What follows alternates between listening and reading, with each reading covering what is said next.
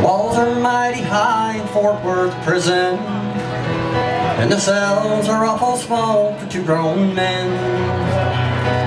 The warden slammed that heavy door behind me.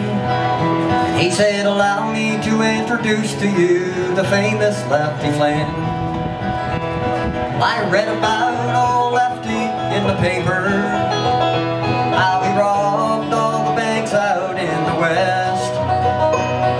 I figured he'd be bigger than the mountain, with chiseled arms and battle scars tattooed upon his chest.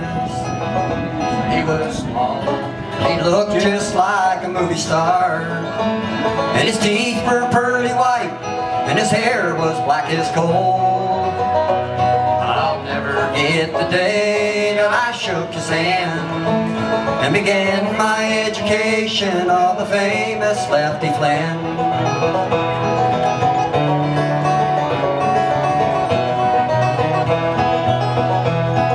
I bet I must have asked a million questions. Well, he took to me like I was his only friend. He told me all about his hiding places and all the money that he stole but never got to spend.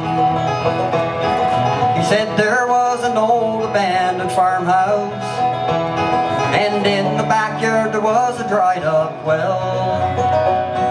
$1 million lay there at the bottom. We took a pact to not look back and break out of this cell. We barely made it out with lawmen on our tail. The bullets were flying, they shot old Lefty down. I'll never forget, I headed for that pot of gold, and on across the border to the Gulf of Mexico. Well, I'm living like a king in Old Town Pico. I'll never have to steal or run again.